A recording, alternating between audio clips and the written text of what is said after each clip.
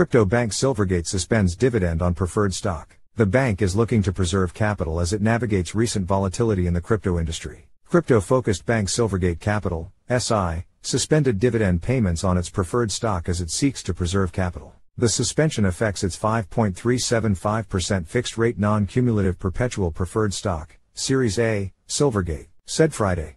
Common shares of the La Jolla, California-based bank fell about 10% in pre-market trading. The bank said the decision reflects its focus on maintaining a highly liquid balance sheet with a strong capital position as it navigates recent volatility in the digital asset industry. Silvergate posted a grim set of results earlier this month, revealing that it suffered a loss of $1 billion in the fourth quarter, culminating in a $949 million full-year loss, suffering contagion from the collapse of several crypto firms last year, which came to a head with the demise of crypto exchange FTX in November. Silverbank stock lost around 90% of its value in 2022. This has continued in the early part of 2023, with the shares down a further 18% in January.